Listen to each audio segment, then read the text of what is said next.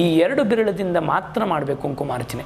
ಯಾವುದೇ ಕಾರಣಕ್ಕೂ ಈ ಅಂಗುಷ್ಟ ಆಗಲಿ ಕನಿಷ್ಠ ಆಗಲಿ ಈ 2 ಬೆರಳನ್ನು ಹೆಣ್ಣು ಮಕ್ಕಳು ಉಪಯೋಗಿಸಬಾರ್ದು.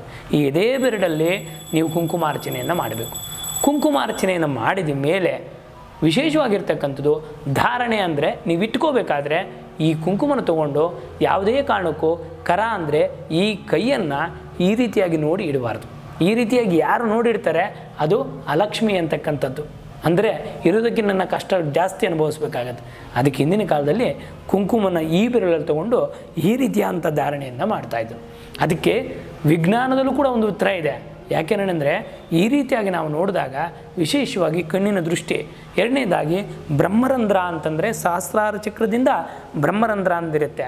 ಆ ರಂಧ್ರಕ್ಕೆ ಕುಂಕುಮವನ್ನು ಇಡಲಿಲ್ಲ ಅಂದರೆ ಸೂರ್ಯನ ಬೆಳಕು ಬಿದ್ದಾಗ ಏನಾಗುತ್ತೆ ಅಂದರೆ ಆರೋಗ್ಯ ಕೆಡತಕ್ಕಂಥದ್ದು ಇರುತ್ತೆ. ಅದೇ ಕಾರಣಕ್ಕೂ ಕೂಡ ಋಷಿಮುನಿಗಳು ಕುಂಕುಮವನ್ನು ಇಲ್ಲಿ ಇಟ್ಕೊಳ್ಳಿ ಅಂತ ಹೇಳಿದರು.